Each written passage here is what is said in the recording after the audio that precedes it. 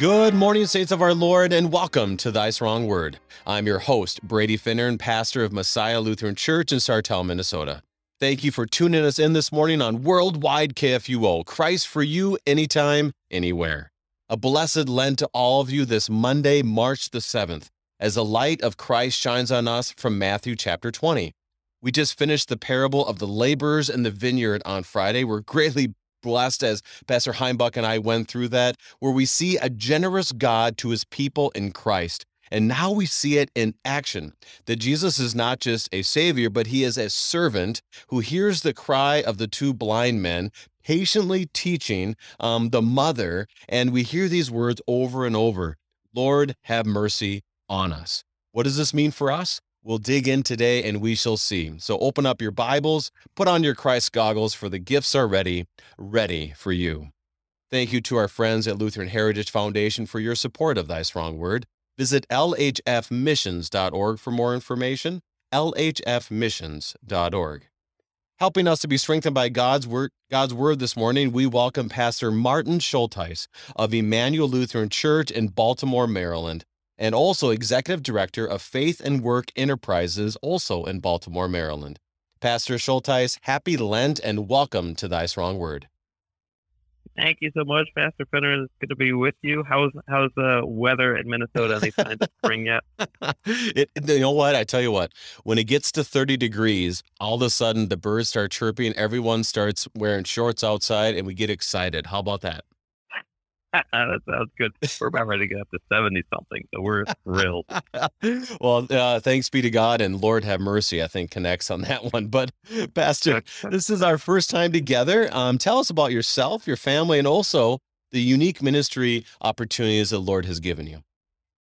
Sure. Thank you so much. Again, it's great to be on this program, and thanks for the privilege. Been here in Baltimore. I grew up for a little bit here in Baltimore. Been here as a pastor now for going on 18 years at Emmanuel Lutheran Church and School. Fabulous place to do ministry. We've got a kindergarten through 8th grade school, about 120-ish kids. We've got a assistant pastor from Pakistan, LC pastor, who does ministry here among Urdu-speaking people and also helps out with some ministry in Pakistan. We've got a comfort dog ministry, which is fabulous. Don't give me a hard time. I'm not the world's biggest dog lover, but I love dog lovers. And they have done a wonderful job here, really using the ministry to reach out to people in need, both in and outside of the congregation. And then we have a ministry and the Faith and Work Enterprises that you mentioned, the nonprofit that we started in Western Baltimore City in the community called Sandtown, Winchester, where Freddie Gray was from, who had died, and where there's been tons of unrest. And that is now going on 5 years old, and it serves the community with crisis care work, and we're about to open a workforce development program in a building that we just purchased there, and doing it all while sharing the love of Jesus Christ. Family wise, I've got my wife and I have 5 children, 2 in college, 1 in high school, and 2 first graders here at our school here. So we've got them all into the spectrum, and we're not sure if the young ones are making us older faster or keeping us young. Either way, we love them. Well, good. You'll keep them, huh? You'll keep them. No, just kidding. I will keep them. Well, Pastor, it's a reminder, and also for you, our listeners, a reminder for us to pray for the city. As you mentioned, there's many burdens and events that cause grief that happens, and there even more so, we need to look to the Lord who came to serve and not be served, and then therefore we serve in that same mercy. So pray for our cities, pray for the ministries that are there. We had Pastor Dr. Gerard Bowling on Thursday from downtown St. Louis, and had numerous other people who work in the city. So continue to pray for them. But today, Pastor, as in that light of that, we continue to be in God's Word. So can you begin our time in prayer? I would love to. Thank you. The Lord be with you. And also with you. Oh, Lord, Heavenly Father, we thank and praise you for this day. Your mercies are new every morning. Your grace is sufficient for us, and you send your Spirit upon your people.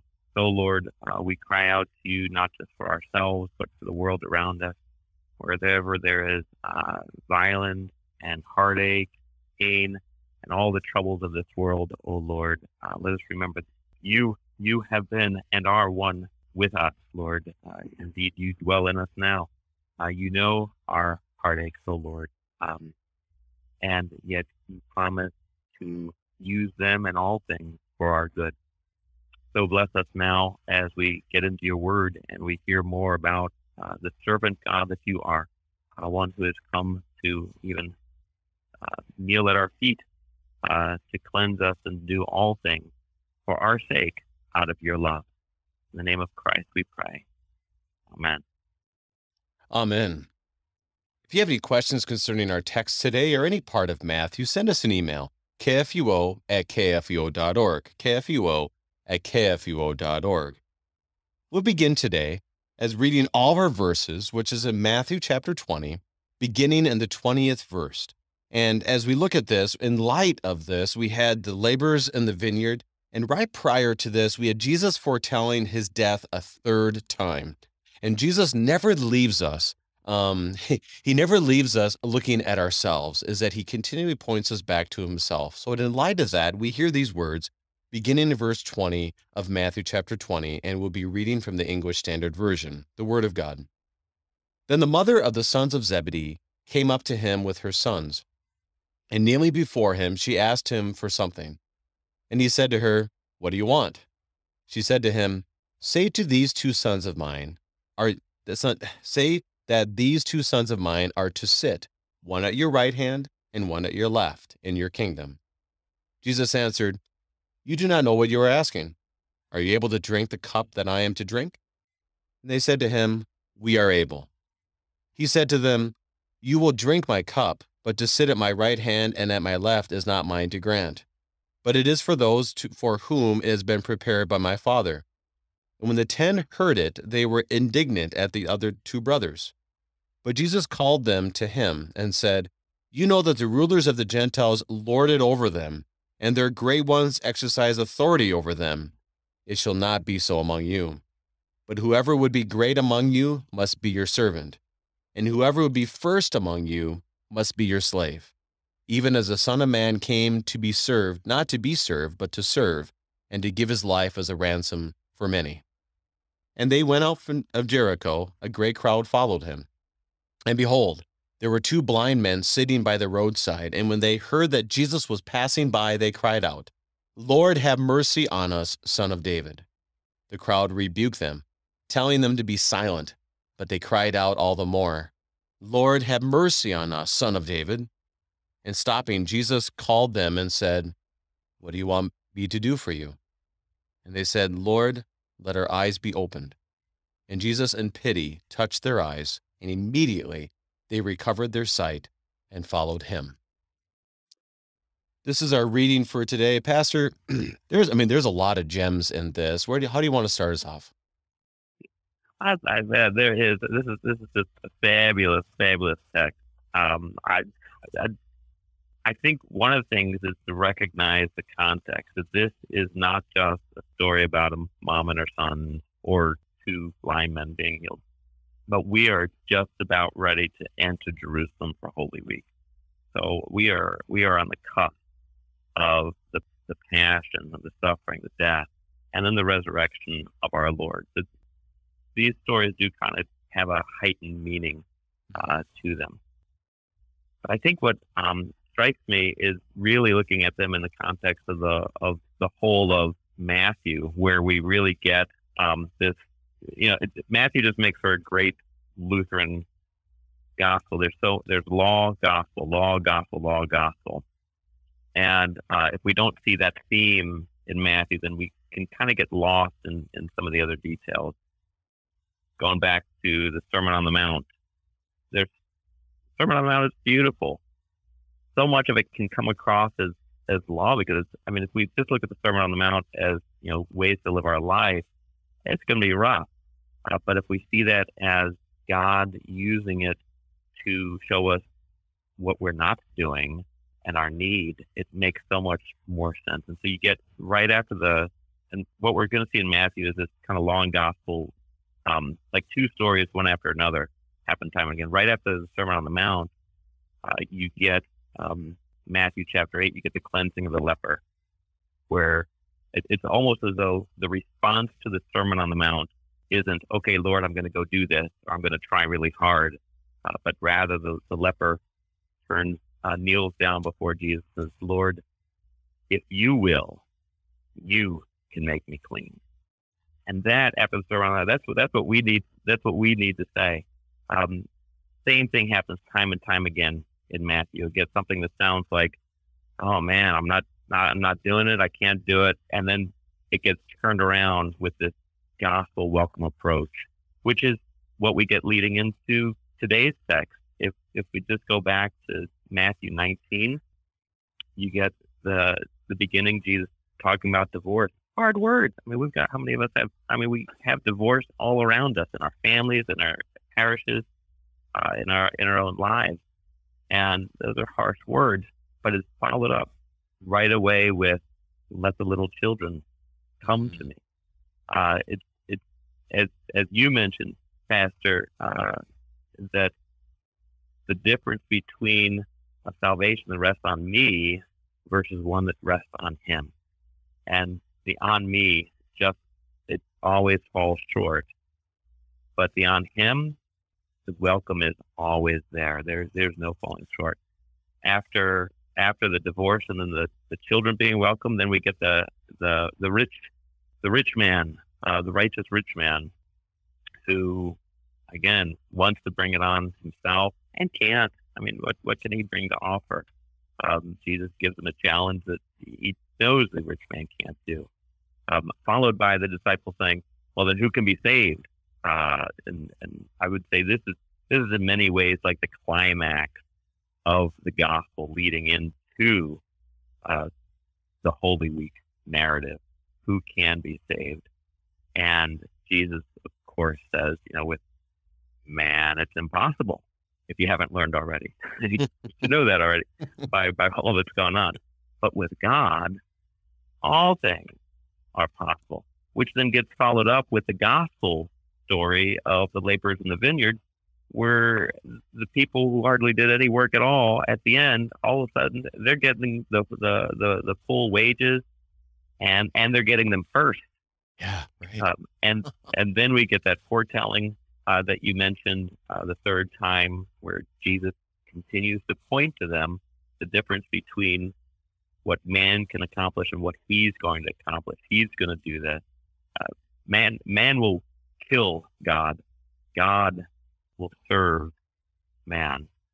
And so we get this one last kind of like a double story before we enter Jerusalem. And we get, mother who's pointing to her sons who are willing to do what needs to be done in order to, accomplish what they think salvation might look like, and not going to be able to do it. Followed by two blind men who have nothing to say but, Lord, have mercy on us. And of course, Jesus once again shows us the difference between the two. So I love today's account as seen as two stories that are meant to be paired together to help us to understand, law and gospel. With man it's impossible. With God, all things are possible. I think that's the overarching theme I think we want to use when we go into these passages. Well, Pastor, all I can say to that is amen. And let's start digging in as we see the merciful Lord who does the impossible for all sinners like you and me. So one thing I have to remind myself as I read this is we can be very critical of those who respond to Jesus, so it's like with Peter, he's kind of like, well, what do we get? We gave up everything and followed you. What do we get? It was so easy for us, or the rich man, like you mentioned, so easy for us to read that and go, wow, come on, those guys, they didn't really believe like I would have if I was there. But we have our own, we got to bring our own things to the front to the feet of Jesus in the midst of this too. And I think that's the filter I want to have for personal and for you, our listeners. When we look at the mother's request, too easy to try to throw her under the bus when, let's put ourselves into this and make us realize, what would I be asking Jesus if I was walking around with him? So let's get into it here. Verses 20, and I'll go through 21.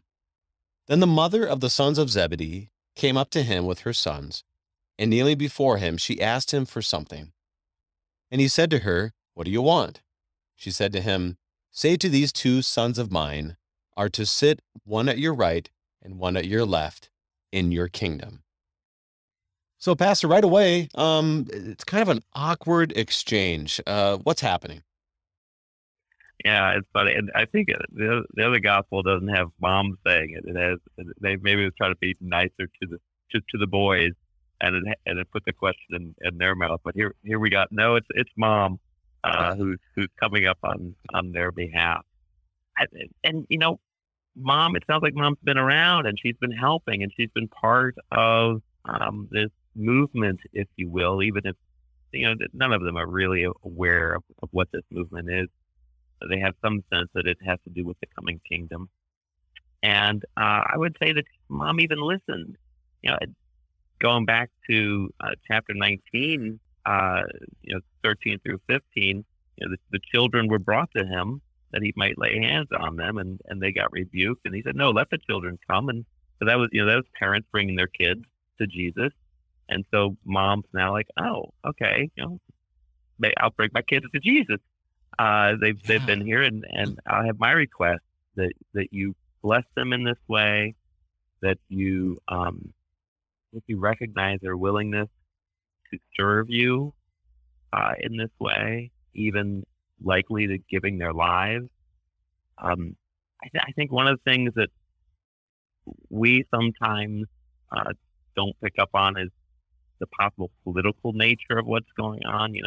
Folks were anticipating with the coming kingdom that this son of David would be taking a throne, and that this when there's a kingdom change, there can be battle with it. There can be sacrifice with it, and so part of this is saying John and James, they're willing to go to the end with you, and why not? Jesus has already kind of shown special treatment of them with Peter. So she's just kind of affirming, maybe in many ways affirming their faith and their willingness to do whatever's needed to help this mission find success. The theme throughout Matthew, and this really hits home exactly what you said, is that the theme throughout Matthew is this kingdom. And so really, Dr. Gibbs speaks about this, that part of the struggle that everyone's having is, what does this kingdom look like? And I love the connection you have, let the little ones come to me, that there's a certain sense that we have to think that this mother was doing exactly what she thought Jesus said to do, is, okay, I bring my sons to you, and your kingdom is going to be this great kingdom. So make sure they're part of it. And as a father, and me as a father as well, you want, one, I know our wives would do this, but also us, we want what's best for our kids. So according to her, she's doing a very faithful thing, probably no different than what we would do for the good of our children. So that kind of makes me even a little more humbled by the times I've kind of judged her in this story. Because, I wouldn't do that, which is probably not true. Any other thoughts on those first two verses, Pastor? Yeah, no, I think you nailed it. And I think that is the important thing, is to recognize, and anytime that we look at these biblical figures and think that we would do better, then I think we're missing. I think we're missing the whole point. This is us. I mean, this is a human.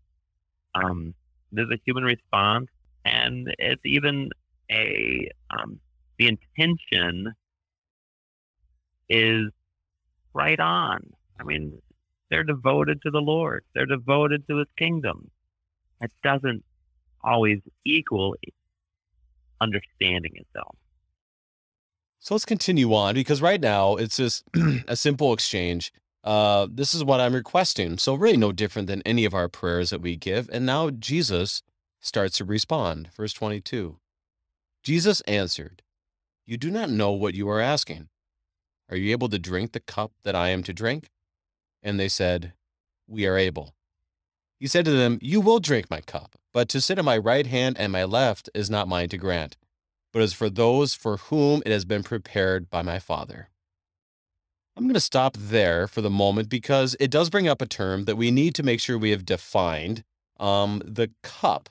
So are you able to drink my cup? Well, yeah, we are. Yeah, you will. So what's up with the cup? I play on words there. What's up with the cup? Go ahead.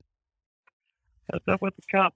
Yeah, right. And the fun thing about the cup is, well, with Jesus, you can even get multiple meanings sometimes, and wordplays are always fun in Hebrew and Greek literature as well.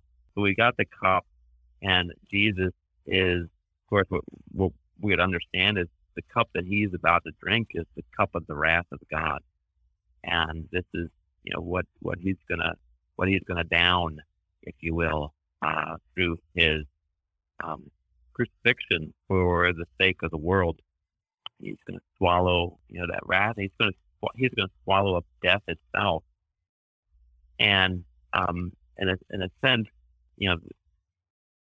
that's the cup that he's going to drink. But he also gives us. So this is. I was just looking at this text this week, and I was thinking, you know what? Is he talking about? You two are gonna drink from the cup that brings death to you or suffering to you, and I think I've looked at that before, and we've always struggled that James and John. Well, James does die by martyrdom, and so we could say, yeah, death. James joined into that cup, joined into the cross of Christ through his own martyrdom. John, tradition has been wasn't martyred, but died a natural death. We could certainly say that. Obviously, you don't need to be martyred to be joined the cross of Christ, but noting that he wasn't, and I'm wondering, and I don't know, Pastor Finnern, you have to help me out here if others have gone it. I wonder if Jesus isn't also alluding to the Eucharistic cup here, that the cup that I drink, as part of my death, but the cup that I give you is my death. It's my death. And I've now shared that with you for the forgiveness of sins. That cup you will drink. And so you will join in the benefits of that cup, even as then you join in the work of the Christ through, your apostleship and your sharing of the gospel. I can't disagree. If any of your listeners have a thought on this, send us an email, kfuo@kfuo.org, because while they do drink from that cup. So, and there is a lot of the commentaries, like you said, the cup of wrath, but then, like you said, then you have the issue of John doesn't have martyrdom, but still, it doesn't mean that he didn't deal with other persecution, if you will. But right now, I mean, the cup of blessing from the Lord's Supper definitely is there as well. But ultimately, Jesus says, "Hey, listen, yeah, you're going to have that, but this is not for me to grant." This is one of those spots in Scripture where people always ask me the question, like, well, wait a second here. Jesus is God, so how come he doesn't have that authority? What would you tell them, Pastor? Well, this is the nature. This is like a wonderful Trinitarian, the Holy Trinity Sunday text, even though it doesn't show up in the lectionary there. Right. But within the Trinity of God, we see the characteristics of God that are shown to us for us also within God himself. And so God reveals himself as a servant through sending his son Jesus, who serves us. We shouldn't be surprised that within the Trinity of God that there's also servantness and obedience, and that is played out there as well. And so we see that with Jesus, that even though he may have the right to do something, nonetheless, that servant nature of Christ, that that humility of Christ shows up even within the relationship of the Trinity of God. And like you said, that really brings us to the next portion where Jesus explicitly talks about servanthood, his servanthood and ours as well. But right now we need to take our break. We are studying Matthew chapter 20 with Pastor Martin Schultheis, and we will be right back.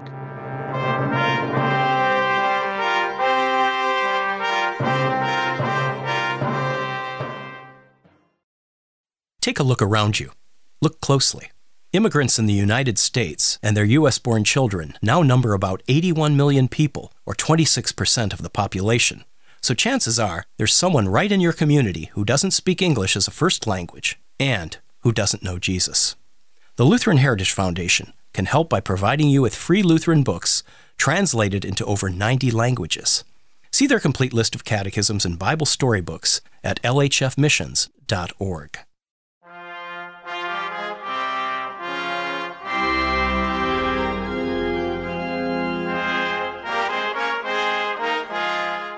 And welcome back. We are studying Matthew chapter 20 with Pastor Martin Schultheis of Emmanuel Lutheran Church in Baltimore, Maryland, and also Executive Director of Faith and Work Enterprises, also in Baltimore, Maryland.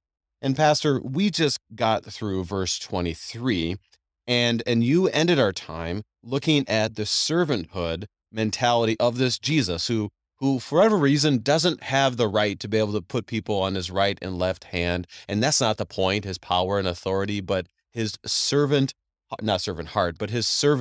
mentality of the Messiah.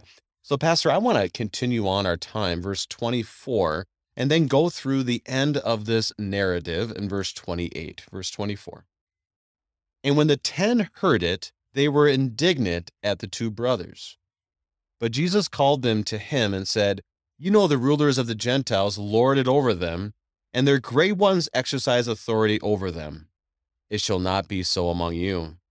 But whoever would be great among you must be your servant, and whoever would be first among you must be your slave. Even as the Son of Man came not to be served, but to serve, and to give his life as a ransom for many." Pastor, I want to just focus on verse 24 right away. As the other 10 heard this, and they were indignant at the two brothers. What's your thought? Why are they indignant? The same reason you and I get indignant when people do things that, that stand out, frankly, in any way, getting attention that we would rather have, or messing up in a way that we think they shouldn't have. Much as you're right, it's so easy to give everyone a hard time in this, whether it's the mother or James and John or the 10. But this is humanity. This is reflective of us. They're upset that, I'm guessing that they're upset that they thought that they would be worthy of this position, or that their mom asked instead of their own mother. Mm-hmm. But and each of the 10 could have been indignant in different ways, but it's just human nature to kind of be at each other. And we see that time and time again throughout the Gospels, and that's why we need this servant God who even serves the indignant one. And it is something that's just kind of funny is, in their hearts, or in their words, they probably were like, "How dare you ask the Lord this?" But in their hearts, they're probably like, "How come we didn't ask this first? That was a good idea." Exactly. Just like our kids would be as well. How did he get to that first? Unbelievable. Or, of course, me as well. But Jesus, the quintessential person of patience, of course, he's God. That's who he is. Called to them, and he speaks about the Gentiles, and then he shows how they were to live. Can you break that down for us? Yeah, I mean, this is Jesus and the Gentiles. He's not so much breaking up Gentile versus Jew here. He's saying this is the world. If John quotes Jesus when he talks about the world a lot, this is another word that Jesus would have used for the world. The world leaders leading is a lording over type process. Those who you think are great ones are those who are exercising authority over others, telling others what to do, making sure others do what they're supposed to do. But here, what you're seeing with this kingdom that is coming, a kingdom that you will help usher in, but I'm the one who's doing the action, is it's upside down. I've come to serve.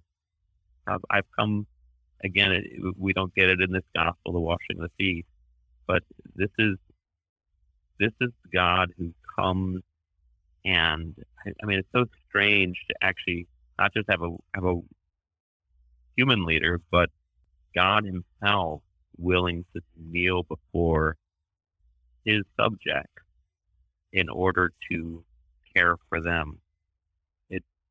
It's an upside down thinking, which they're not going to get until, frankly, I would guess, Pentecost, when the Spirit comes and kind of opens up their hearts and minds to what has taken place.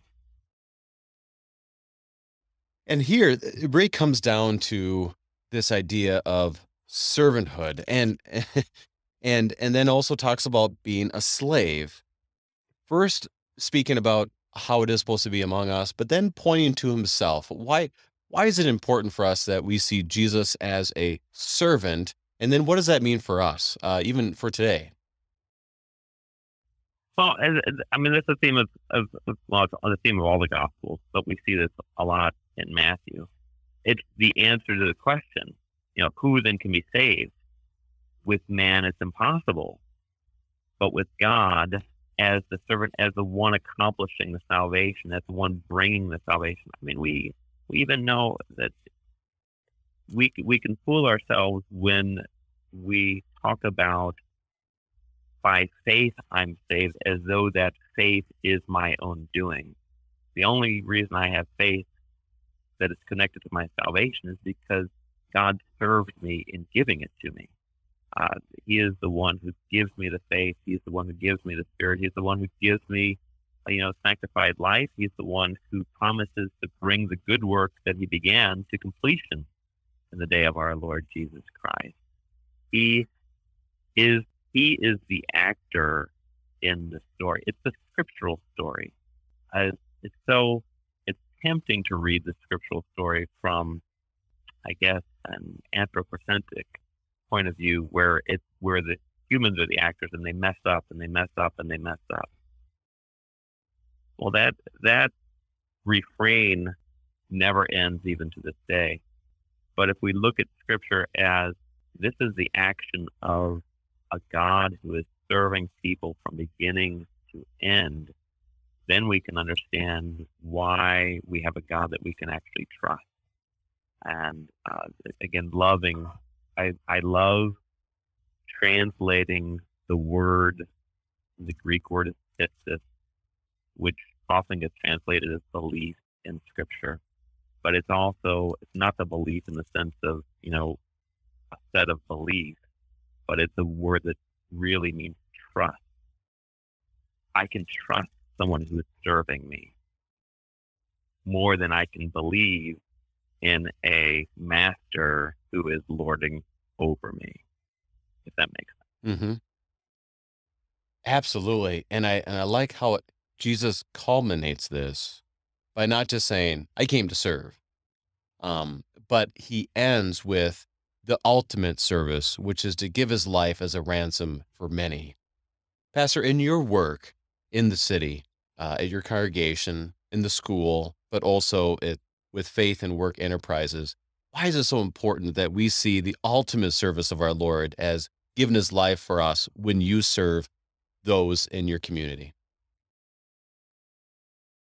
Well, this is the Christ, that he doesn't. He's not judging folks according to their worthiness. He's not looking for payment according to what people can pay. people, depending on their experiences, their lives look different on the outside. But in the inside, each one of us is broken. And I just had a guy yesterday, down his story. His parents had died, his sibling had committed suicide. He'd been locked up for a long time. And I asked him, does that draw you closer to the church or further away from the church? And he said, further away, because I said, why? He said, because he says that the church is full of people who got their lives together, who seem to have things right, and I don't fit in. I said that's just outfits that they wear underneath all the outfits, and we all need help. We all look exactly the same. Your story is our story. We need someone to do it for us, and Christ gives up his life. He takes on, we just had Ash Wednesday. He takes on our ashes in death so that he might give to us his eternal life. That's what I need. And when I know that that's what he does, then it doesn't.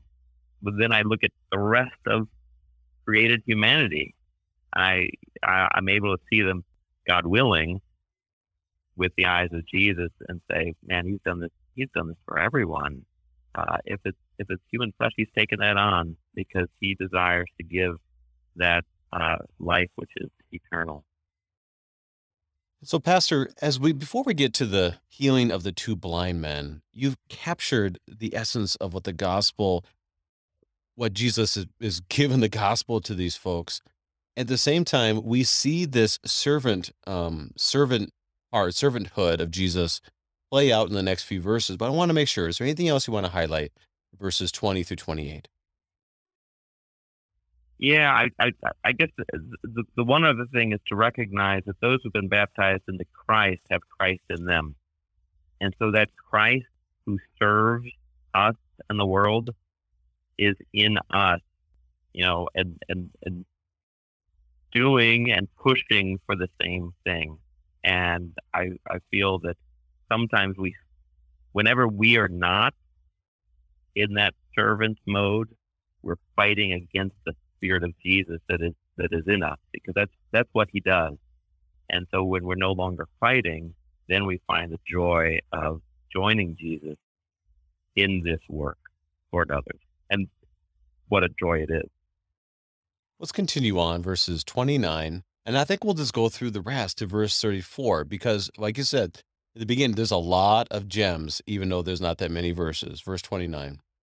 And as they went out of Jericho, a great crowd followed him. And behold, there were two blind men sitting by the roadside. And when they heard that Jesus was passing by, they cried out, Lord, have mercy on us, Son of David. The crowd rebuked them, telling them to be silent.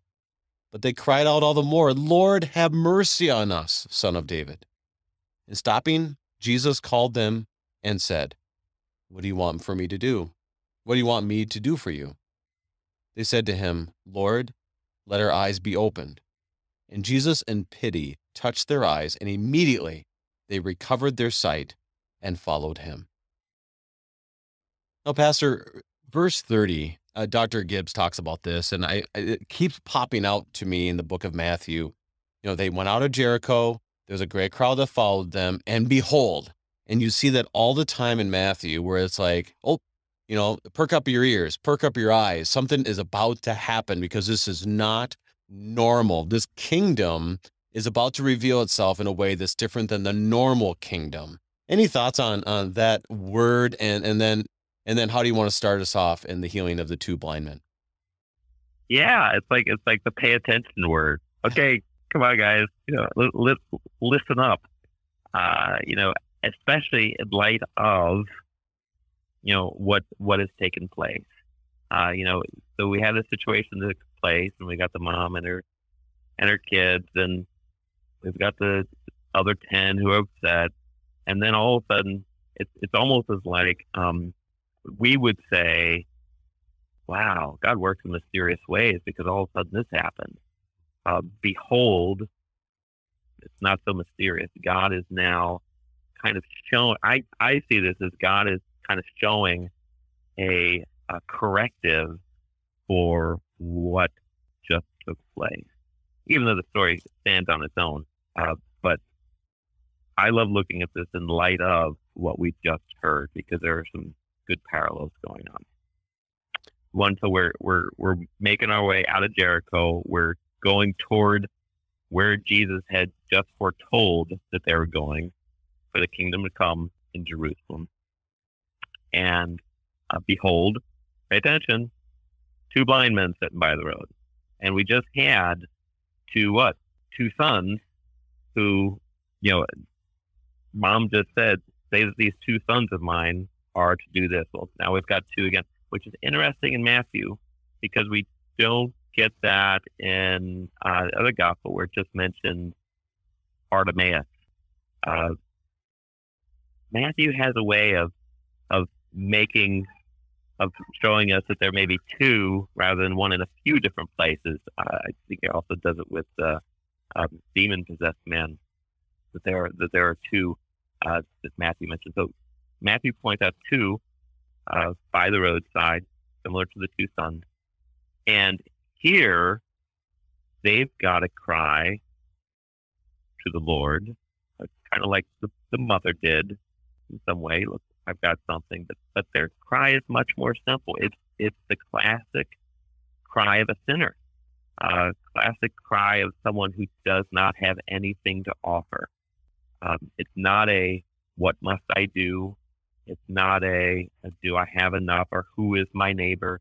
It's a Lord, Kyrie eleison, Lord have mercy on us. That's all I've got is my asking for you to do it.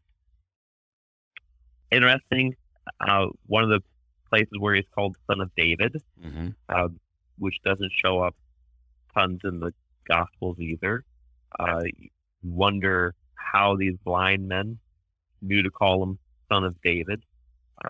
Makes you wonder, kind of as a side note, that were there rumors around that he had been born from Bethlehem, and so some people really did see him as the Lion of David, while others saw him as just Jesus of Nazareth.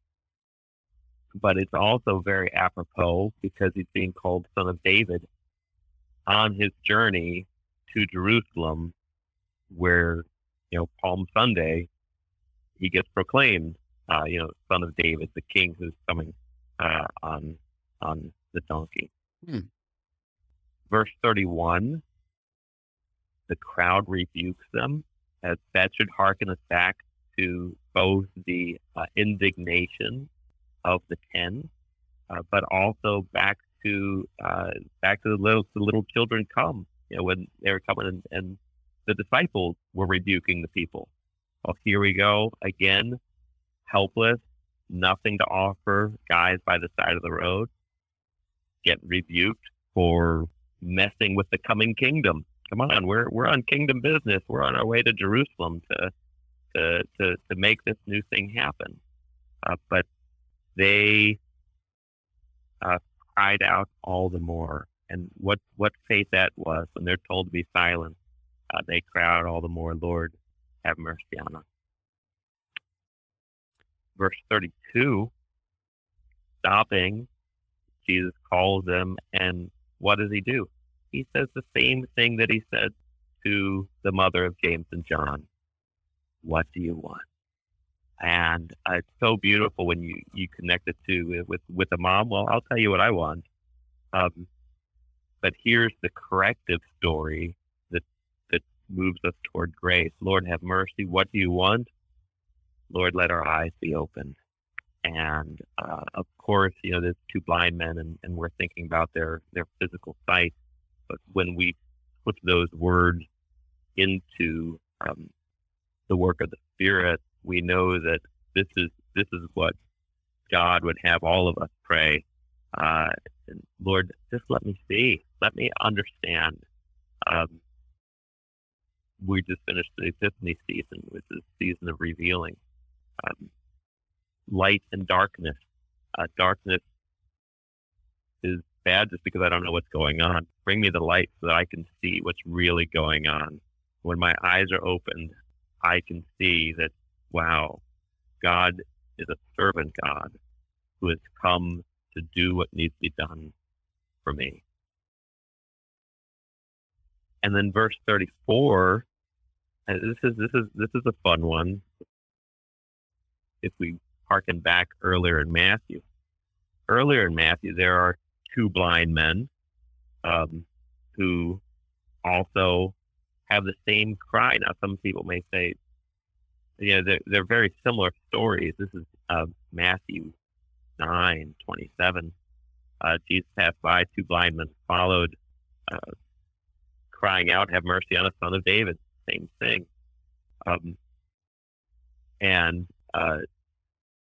Jesus, when they entered, the blind men came, and Jesus said to them, "Do you believe that I'm able to do this?" They said, "Yes, Lord." And according to your faith, it's done. Mm-hmm. And then verse 31, after all, their eyes are open. Jesus warns them, not to tell anyone about this. And then they went away. But here, as these guys pray that their eyes be opened, what becomes interesting is that they recovered their sight and they followed him. And that becomes so important as we're at this point in the gospel, about ready to go into Jerusalem, is that as their eyes are opened, they're moved to follow Christ and to go with him in this kingdom-bringing movement as they now make their way to Jerusalem, and probably are, up front, proclaiming the hosannas, "This is the Son of David," even if they too don't exactly understand that by the end of the week, he's going to take the throne by going on the cross.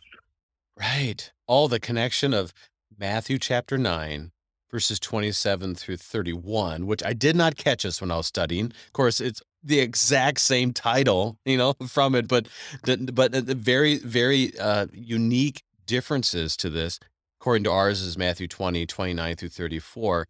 That is fascinating. And I want to ask you if there's more to it.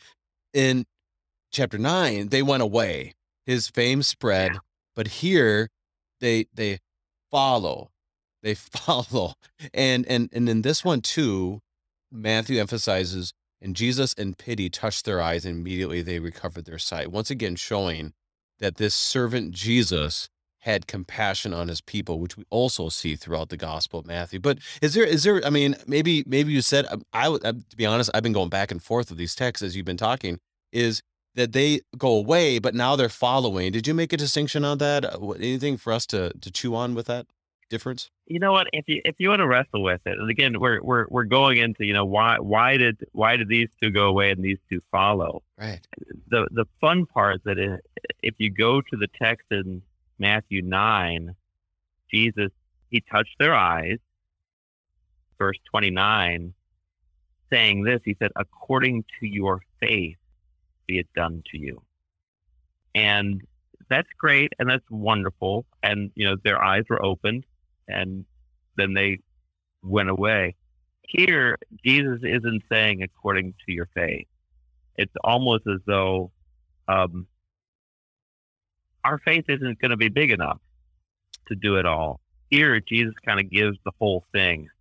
And in pity to touch their eyes, and they recover their sight.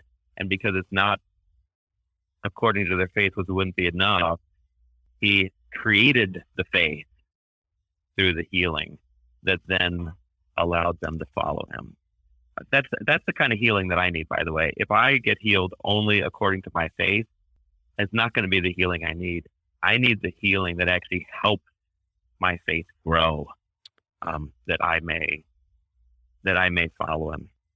He does what he does to create the faith, rather than waiting for us to have the faith in order to respond to it. And that's a great reminder for us when it comes to faith, that faith is received by the grace of God. And we see this throughout the petitions of the Small Catechism, where it basically, we are continually praying that that his name be holy, that his kingdom may come, that his will might be done. And we're praying these things not because God can't do it, but we need it in our lives on a daily basis. Like you said, if he's going to wait around for the faith to get this done, well, he's going to be waiting, well, probably forever for that to happen. But by his grace, he does give it. Now, I do find it interesting here too, Pastor. I want to hear your thoughts.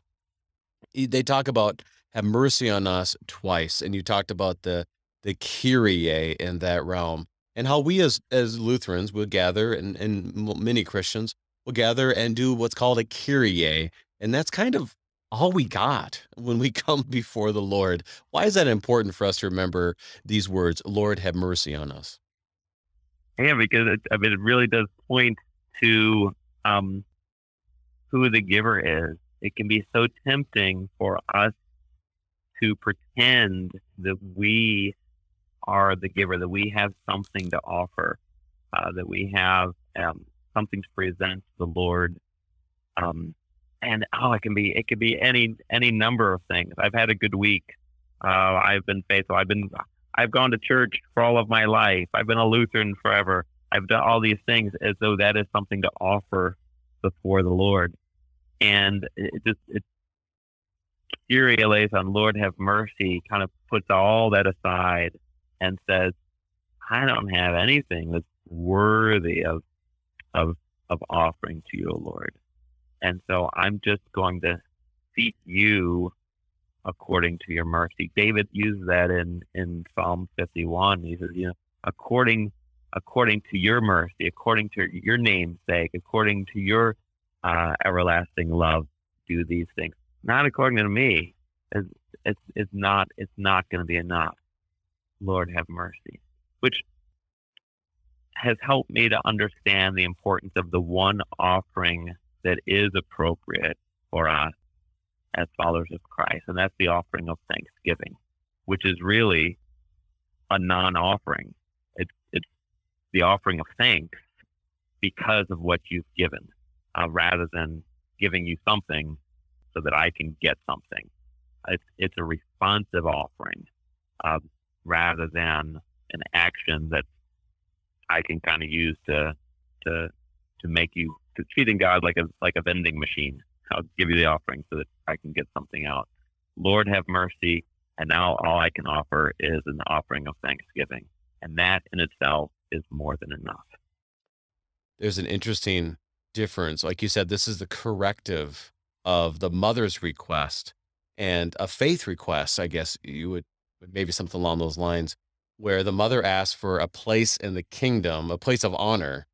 And these two blind men ask twice for mercy, and knowing that the Lord is merciful. So what do you want? Same question you asked to the mother, and knowing that the Lord is merciful, they didn't ask for money. They didn't ask for a place. They simply asked that their eyes be opened, which there was a faith aspect to that too, like that filled them, that not only that they may see the world, but also that they may see the Christ. But we have about 2.5 minutes left in our time, Pastor. Any last thoughts and encouragement to our listeners by these wonderful words from Scripture? I think it just goes back time and time again to trusting in a God who is serving us. I mean, it can't be said enough, because the forever temptation is to look in the mirror and feel like I need to bring something. And time again, Jesus shows us what are you able to bring? Trust in me, trust in me, trust in me. So we cry with the words that our Lord has taught us. Lord, have mercy. Christ, have mercy. Lord, have mercy. But we do so not wondering, but with the full assurance that the answer is always yes. Pastor Martin Schultheis of Emmanuel Lutheran Church in Baltimore, Maryland, and Executive Director of Faith and Work Enterprises, also in Baltimore, Maryland, giving us God's strong word from Matthew chapter 20. Pastor Schultheis, thank you for bringing us his gifts. Thanks for the honor, and God blessings to everyone during their Lenten season, as our Lord not only invites us to go with him to the cross, but assures us that he is with us during this season and every season of our lives. I'm your host, Brady Finnern, pastor of Messiah Lutheran Church in Sartell, Minnesota. Thank you for joining us, and the Lord keep you safe in the palm of his hand.